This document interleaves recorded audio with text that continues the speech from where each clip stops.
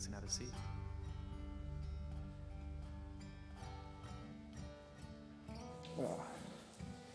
What is up, everybody?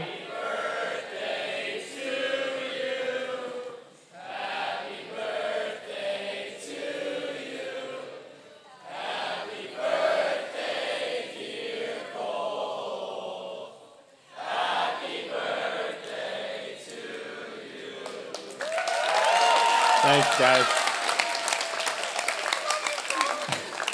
I honestly had no idea what to do while you guys were singing that. I was like, do I just look down at my notes, or do I just like stare at you kind of awkwardly?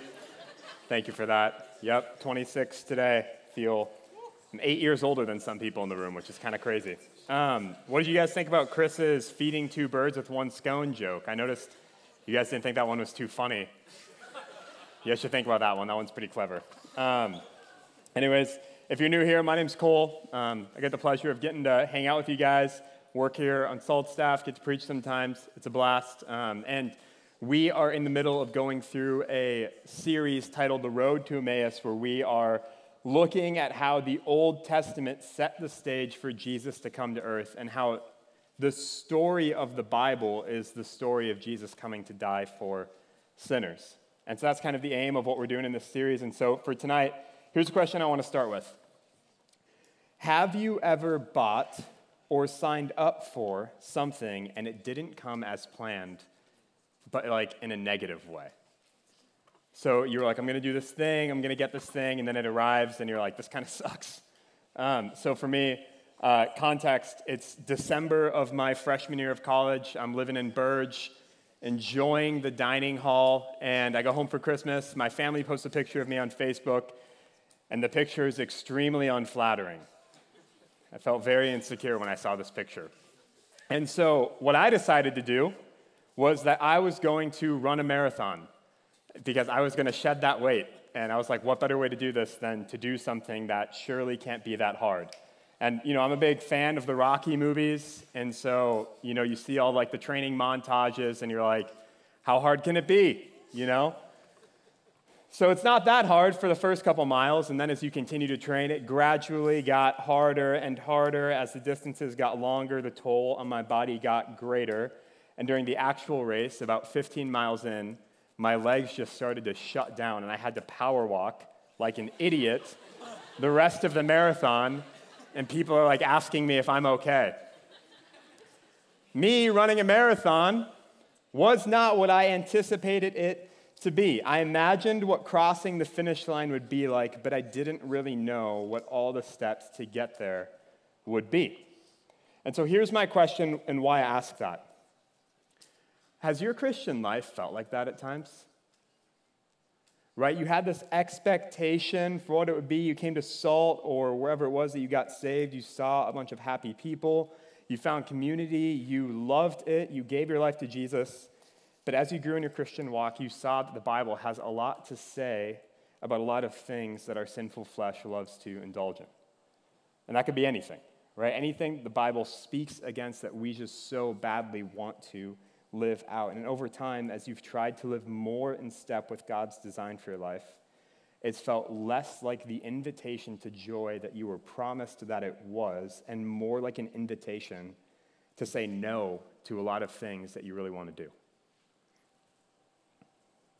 So when you think of your Christian life, is it marked by chains and bondage, or is it marked by refuge and happiness? And that's kind of the big question that we're working with tonight. When you think of your Christian life, is it marked by chains and bondage, or refuge and happiness? And the thing we're going to see as we're opening up Psalm 2 is that Jesus is on the throne, and a lot of people don't like it. So if you guys want to flip there, or otherwise it'll be on the screen, Psalm 2, verse 1 through 4, David writes, "Why do the nations rage and the peoples plot in vain? The kings of the earth take their stand, and the rulers conspire together against the Lord and his anointed one. Let's tear off their chains and throw their ropes off of us," they say. The one enthroned in heaven laughs. The Lord ridicules them. So for context, like I said, this is King David writing about something that he is observing in the world around him, and he is wondering something. And what he's wondering is, why is he seeing so much rebellion in mankind from people towards God? Why does he see these nations and these kings and these people rejecting the God who made them and the God who invites them into fellowship with him? And he's seeing a lot of people doing these things, but he's like, it's all in vain. They're doing it for nothing. And so what this makes me think of is, I don't know if any of you guys, on the whole, I don't know if you guys have seen the prep, punk, jock, nerd scale thing. If you haven't, come up and talk to us afterwards. We'd love to talk to you about it. So I was always super preppy growing up. So naturally, what I did was I ran for student council in elementary school, of course. And if you're familiar with some of the things, the common tropes for student council candidates in elementary school, if you can remember all the way back then, one of the ones was always, we're going to make school lunches free, or we're going to get more recess time, and we're going to get less homework, and you're going to make all these promises of things. We're always plotting for free lunches. But actually, it's in vain, right? Because if you're in elementary school and you're in student council, you don't actually have any authority over the economy of lunch prices. Everybody knows that, except for elementary schoolers. And so we promise things that we can't deliver. We promise to do things that we can't do. And effectively, that's the same thing that David is saying is happening here. He's like, I'm seeing all these people, all these finite mortal people, waging war against the King of the universe. Right? That's the contrast between verse 2 and verse 4, where he says the kings of the earth versus the one who is enthroned in heaven. We are finite, but God is infinite. And the people who are rebelling against God are working in vain because they are humans who can't stand against him. They'll stand no chance against him. But this shows something about people. And the thing it shows us is that it is in our nature to want to rebel against God. If you spend any time here, that's something we talk a lot about. That's what sin does. It wants us to reject God and to live in our own lordship, our own kingship over our lives, to deny him, to reject him, to think that our self-determination is more definitive than God's sovereign control and sovereignty. And so here's my question for that. Who do you think wins in a battle? The God who created the universe and everything in it, or me, whose afternoon gets thrown off by someone driving slow in the left lane? Right? That's how we view it. It's like, oh, I can stand up against God. I know what's better for my life than God. Meanwhile, something as silly as that can just throw off our entire days. And so no matter how many of these people who are annoyed at slow left lane drivers pool together and bring their power together to wage war against God, it'll never stand a chance. It's a futile effort because we are temporary vapors on this earth, but God is infinite and eternal. And we're going to talk more about what that rebellion actually means in a minute, a little bit later in the sermon. But here's the thing I want to draw your attention to. And the real problem and how that relates to our question about how you view your Christian life is this, is why does humanity and people in our sinful flesh, why do we feel the need to rebel in the first place? Why, when God says something to us that goes against the grain of what we want to do we think that it's our way or the highway, that we know what's best? Why do we think that God is someone to be overcome, whether we say it like that or not? And the answer to that is because, like verse 3 says, we tend to view following Jesus in our sinful flesh. This is like the temptation that we have to view it as a place of chains and bondage rather than the place of freedom that the Bible often talks about. That's what sin does. It tells us that God is restricting our joy. That's what Genesis 3 did. If you flip there, we're not going to actually go over that, but the serpent, that's the very first sin is he convinces Adam and Eve, man, God doesn't want you to do this thing because he knows that if you do it, you'll be like him. To tell them that their joy is being hindered. Sin says that if you listen to what God has to say about your life, then you are sacrificing joy. And maybe some of you at times, especially when you're in college, especially if you're living in the dorms, or if you're living with people who are living out all sorts of sin, who don't love Jesus, maybe some of you are feeling the temptation that it would be easier if I wasn't a Christian so that I could do blank. Right? If I didn't have this rule over my life, then my life would be better. Or I'll follow Jesus as long as he doesn't try to change blank. Right? As long as Jesus doesn't touch this part of my life, then I will follow him. And here's my question to that. If you're feeling that temptation, or if you do feel that temptation, especially as so many people are going on spring break here, here's my question to that is, are you sure that it's God who puts chains and ropes on us? And here's why I ask that. So about a month ago, I got an email about a guy who was in the hospital who needed a hospital visitation. They didn't know where he was at with the Lord. They didn't know if he was saved or not, but what they did know is that he was dying soon. And so I got there, and what I found out was that this man had struggled his entire life with substance abuse, alcoholism, other substances, and finally he was dying from liver disease, as his body was rejecting the lifetime of indulgence that he had done. And not only was he dying, but he was leaving 3 daughters behind. And it's one of those situations where I even have goosebumps right now talking about it, because when you go to something like that, you're like, what do you say in a situation like that?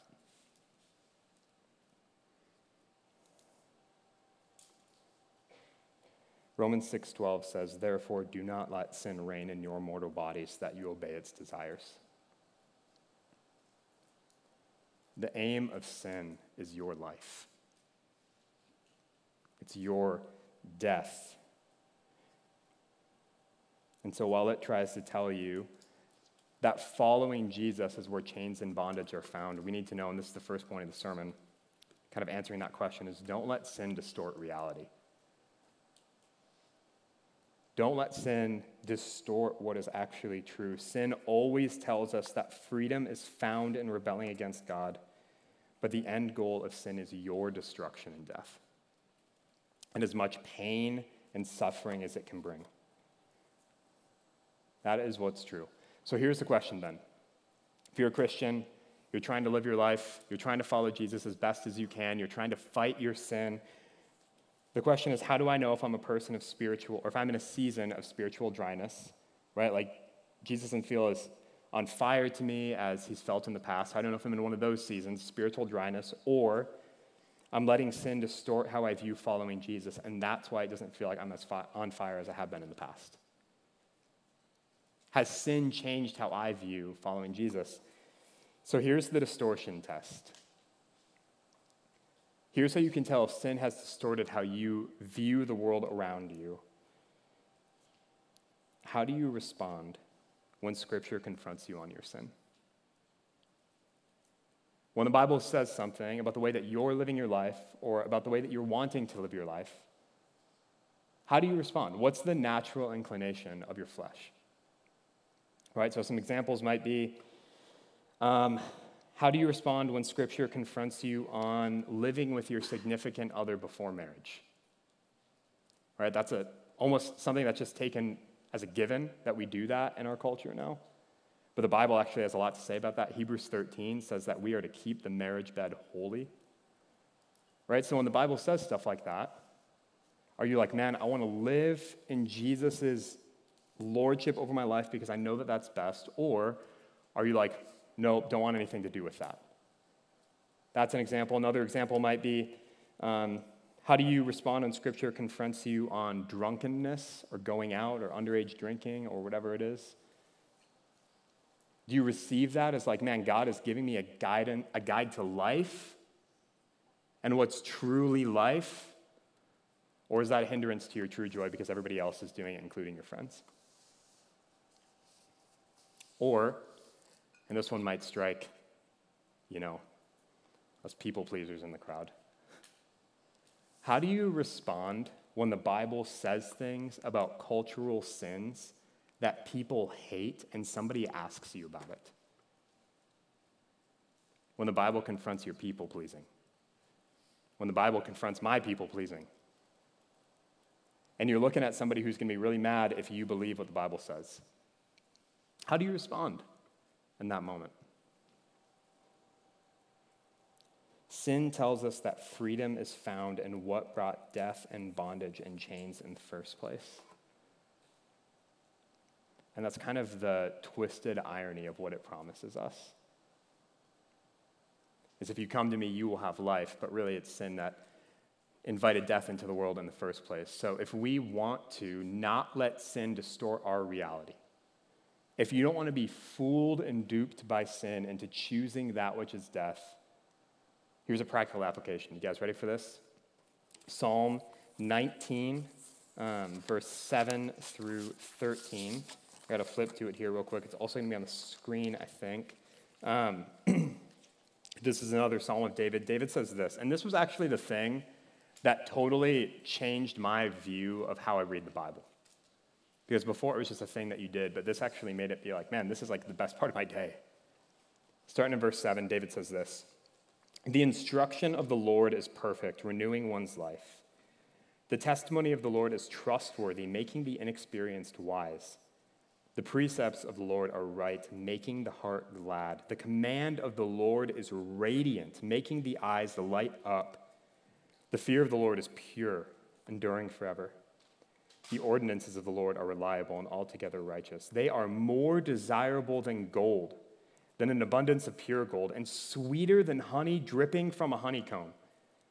In addition, your servant, us, is warned by these commands, and in keeping them there is abundant reward. Who perceives his unintentional sins? Cleanse me, Lord, from my hidden faults. Moreover, keep your servant from willful sins. Do not let them rule me. Then I will be blameless and cleansed from blatant rebellion."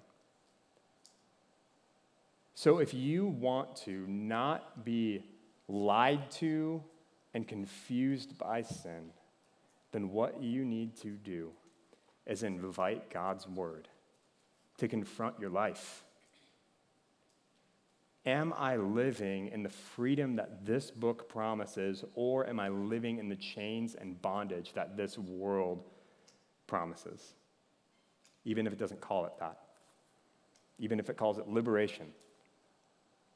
Let God's word be your true north in your day-to-day life. Spend time steeped in God's word and enjoy him in it. Because that is a book that is true. So continuing on, verse 4, we're going to reread that because it'll kind of set the stage for the next little part here. Verse 4 through 9, David continues in Psalm 2. It says, the one enthroned in heaven laughs, the Lord ridicules them. Then he speaks to them in his anger and terrifies them in his wrath. I have installed my king on Zion, my holy mountain. I will declare the Lord's decree. He said to me, you are my son. Today I have become your father. Ask of me, and I will make the nations your inheritance, and the ends of the earth your possession. You will break them with an iron scepter, and you will shatter them like pottery. So here's something that's true, is that most people aren't opposed to the idea of God. All right, I talk to people all the time who love the idea of spiritualism, of there being some sort of higher power. Most people aren't opposed to the idea of God. What people do tend to be opposed to is when God starts doing things. When God starts acting, when God starts saying things. That's where the opposition comes, and that's what we see here. People weren't opposed to the idea of God. They were opposed to God's anointed one, the king that he had put on the throne, which David here is a shadow of, and which Christ is the fulfillment of, which has been our continual theme throughout this Road to Emmaus series. Which means that if they were opposed to God's anointed one, then they were opposed to God himself. And God has anointed I totally just stumbled in my notes there. I'm so sorry, guys. God has anointed this person to be king and king of the whole earth. That's what verse 8 tells us. And what this reveals about verse 3, when it talks about ripping off these chains and these ropes of bondage, is that it's not actually about freedom, that our sin is like working to get us to believe. It's not about freedom, it's actually about lordship. Because we hate that God has put someone on the throne that isn't us. We ourselves want to be Lord of our lives, which means it's offensive to our flesh if there is a king installed over us, namely Jesus, as the true king. And so maybe you think that I'm being a grumpy Christian who's just ragging on humanity and who doesn't want anyone to be happy. So if that's true, here's another test for you. Okay, here's a social experiment that I've been conducting in recent months, obviously in preparation for this sermon, because I think that far ahead. Next time you disagree with someone on something, and you guys are talking about it, and the other person is expressing their opinion, in the middle of them talking, just say, wrong, wrong, I don't agree with you. And then watch how they respond. And then you tell me if people don't want to be right all the time. If people don't want to be in control of the situation all the time. That exposes that in my own heart when someone does that to me. Because deep inside of us all is a desire to be right, to be in control, and to be Lord. That's the reality that Psalm 2 is telling us here. And that's the air we breathe, right? In America, we love individualism. We love self-determination. You can make of your life what you want it to be. We have the ability, the American dream, right? If you work hard, you can do whatever you want. That's what we've grown up in. That we are the kings and queens of our own lives. Our sin gets us to think that if I had total control or if people just listened to me, then everything would be okay and there would be no problems. Right? If that person moved over from the left lane, my day would be better, the world would be a better place. The desire of our flesh is to be the one on the throne, but what if we're bad kings and queens? Right? You guys have seen The Lion King, I'm assuming. If you haven't, then you should just go watch it, because that's like a classic. But if you have, then you're familiar with what happens when Scar, Mufasa's evil brother, takes over the kingdom, right? Somehow he changes the ecology of the land. Everything is gray. Everything is dead. Everybody's sad. There's no water. There's no life, right? That's what happens when somebody who isn't the rightful king takes over the land. He's not a good king, and he's not the right king. And what Psalm 2 is telling us is that we are Scar in this scenario. When we try to take control of our lives, when we try to determine ourselves what is right and wrong, we are trying to act as the unrightful and unrighteous judge. What Psalm 2 is telling us, and that's the second point in the sermon, is that there is a better king than us on the throne. There's a better king for us on the throne. And maybe we tend to feel like we want to be in control of our lives and the way we live our lives, and maybe we feel like obedience to Christ is a restriction on our joy. And maybe we think that because we don't actually have a good idea of how good this king is. And so here are 3 ways that Jesus is a better king than us. You guys ready for this? Number 1, God chose him to be king. Verse 6 tells us that. God chose him to be king. Do you know the significance of that? God is good. God is all-knowing. God is all-powerful, and everything he does is good, and that also means that God never makes a mistake. And as a good God, God chose a good king for the universe, Jesus. And every one of us has something that disqualifies us from being a good authority over others, whether that's quickness to anger, impatience, jealousy, selfishness, fear, like that people-pleasing fear. That's not a good fear, right? Every one of us has something that would make us bad lords. But Jesus has none of that. Jesus is perfect.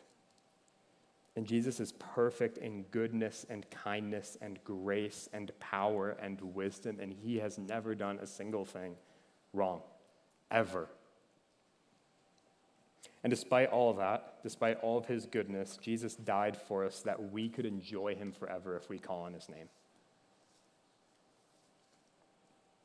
This leads us to the second way that Jesus is a better king over our lives than us, and that's number 2. He's better because he resurrected. He rose from the dead. Verse 7 talks about, there's kind of that line where it's like, you are my son, today I've become your father. Well, in the book of Acts, Paul says that that's actually talking about Jesus' resurrection, right? When Jesus rose from the dead, this was a proclamation to the world that Jesus is the Son of God and he has defeated death. And when it comes down to it, that's our greatest enemy, right? Death.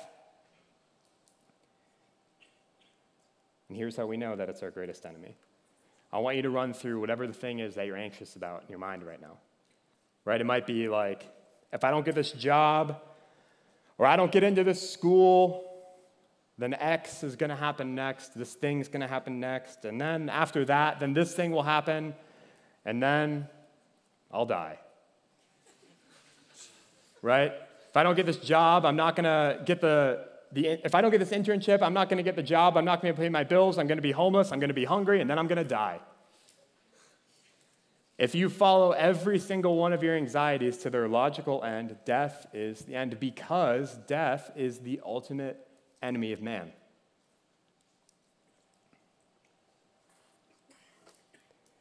But Jesus, after dying on the cross for us, he rose from the dead on the 3rd day, defeating that death. And while we have no power over our biggest enemy or fear,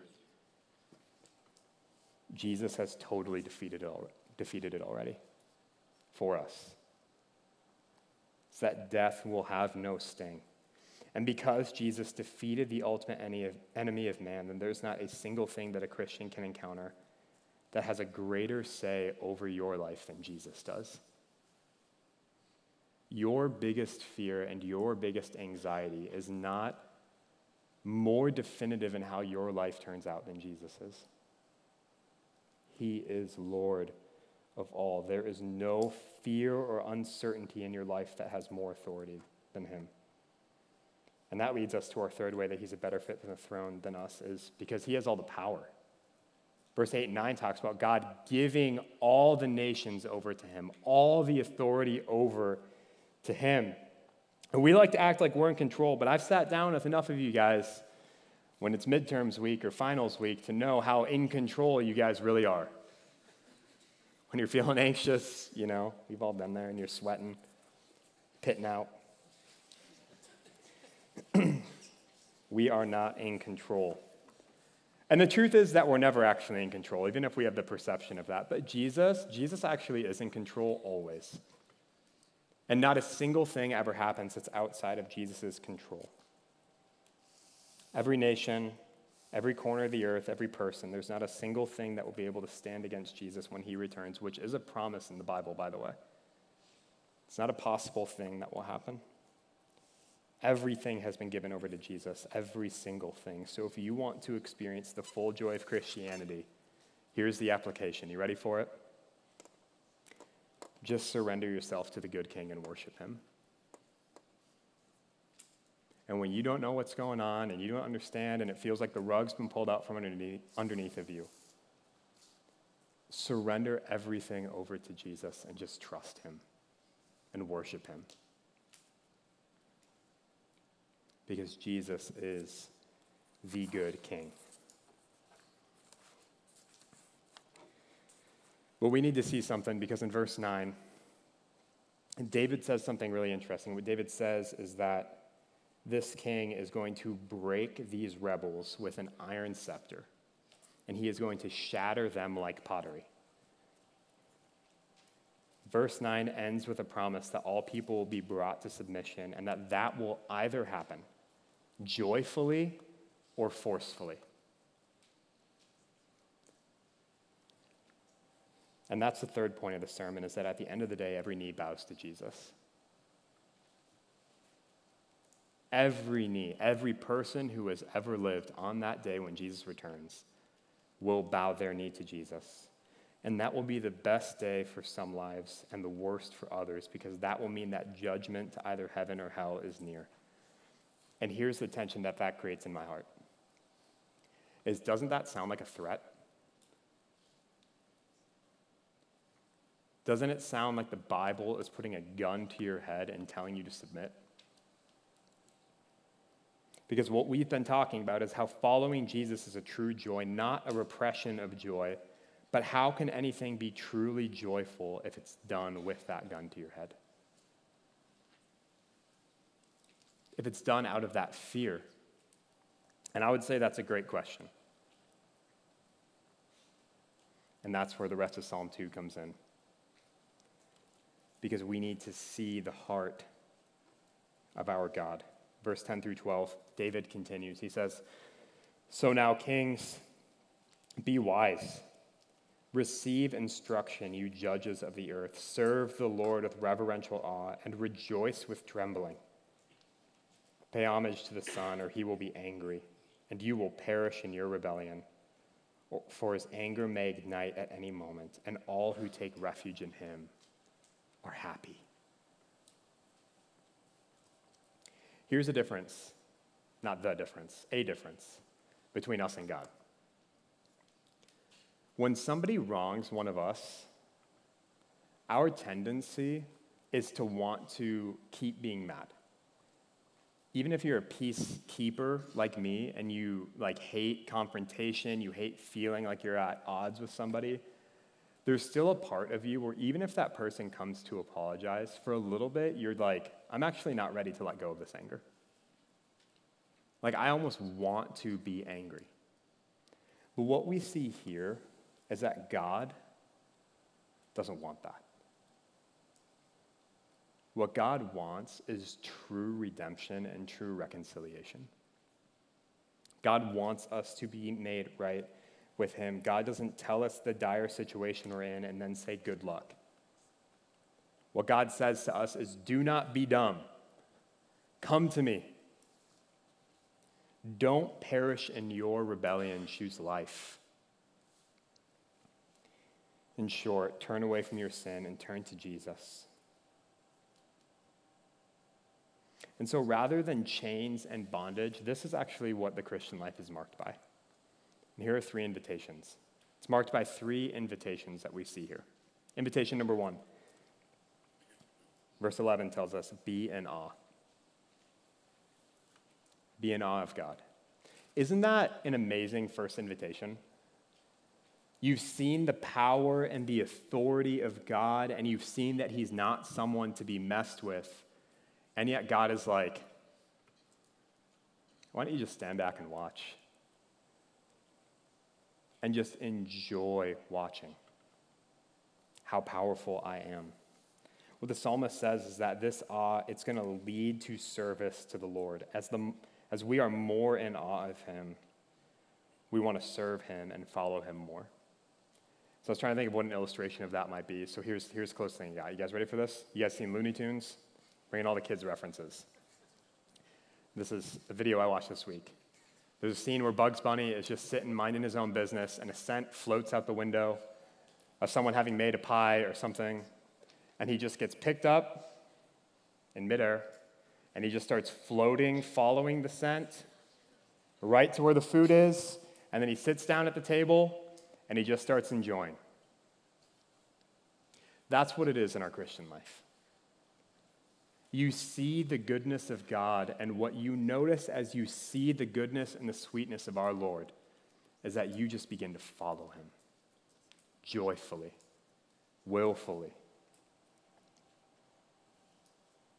As we experience the goodness of God and are in awe of who he is through time in the Word, through conversations with other Christians, as we live out in faithfulness, we will find that we naturally are serving the Lord, not in some shallow amazement like you would binge watch some TV show, but in reverential awe of who God is. That's the first invitation, is to be in awe. The second invitation is to rejoice with trembling. That's in verse 11. So here's the question. How can you rejoice and be scared at the same time? Easy. So about a year and a half ago, proposed to my now wife. As she is pulling up in the car, I am simultaneously unbelievably excited because I'm about to get engaged, while at the same time I'm pitting out and I'm feeling the weight of the moment because I'm about to ask somebody a question that I have never asked anybody in my life. How can we be joyful and trembling at the same time? That's how you do it. You feel the weight of joy. It's not shallow, it is weighty. The invitation of the Christian is to invite Jesus to show you a joy that's unlike anything you've experienced, a weighty joy, because it's the joy that we were made to experience in the first place. Psalm 2 invites us to be in awe and to deeply rejoice. But then verse 12 gives us that warning again. Right? It's like, you better pay homage to the Son. Some of your translations might say, you better kiss the Son. Right? Like, you better respect him, or else you will perish. And it's almost like, oh man, it's kind of a buzzkill. We were just getting to the good stuff. And it kind of reintroduces that tension, right? Because what Psalm 2 is saying is, if you don't turn to Jesus, you will die in your rebellion. And we tend to live in a time where truth is super subjective and you can just kind of believe whatever you want. But what the Bible is telling us is that this is absolutely true. Like, every single person who does not turn to Jesus, by the end of their life, they will perish in their rebellion. And so if that's true, doesn't that recreate the tension that we talked about? How can something be truly joyful if there's a gun to your head? Well, it doesn't, and here's why. Because that same Son who will judge the earth is the same Son who came to die for every single one of us while we were still sinning. When we weren't asking for it, when we were holding out a stiff arm to him because we wanted nothing to do with him. Romans 5 tells us that while we were still sinning, Christ died for us. And that's the third invitation, is to experience happy refuge. Experience happy refuge in Jesus. The destiny of every single person who turns to Jesus is happiness. That is our eternal destiny. It's eternal happiness. If you are a Christian, that is the arc of your life. Yeah, we'll have some really hard trials in this life for being Christians, for being faithful to the Lord. Yeah, we're going to have a lot of tears. Yeah, we're going to go through some really, really good moments and some really, really hard moments. But at the end of the day, that arc of our life ends in a happiness like we cannot imagine. All who take refuge in him are happy. To find happy refuge in the Savior who saw us in all of our brokenness and our true chains of sin. And that Savior died so that we could experience the fullness of joy in him. Man, that is the ultimate invitation for us. Is will we set aside? And this was kind of my conviction as I was reading this, was like, man, will I set aside all of my plotting for control over my life and the lives of the people around me? Will I set that aside? And will I set aside all of my plotting for God's throne? And to be the Lord of my own life, will I set that aside? And will I joyfully surrender everything to the one who invites me into eternal happiness? That's the invitation for us tonight. Would you guys pray with me? Lord Jesus, man, we are just so in awe that we get to open your word, that we get to hear from you and worship you, and Jesus, that we get to just experience happy refuge in you. Lord, our flesh and our sin and Satan all just want to convince us that life is found where sin is found.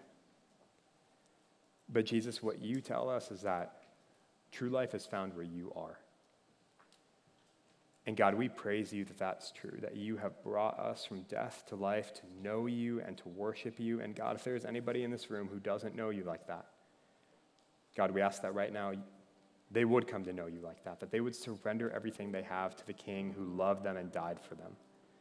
And Jesus, for any of your saints who are feeling that tension, feeling like this Christian life is more chains than joy, God, and just remind them of who you are right now and what that means for us. Jesus, we love you and pray that we would leave this room more in awe of you than we were when we came here.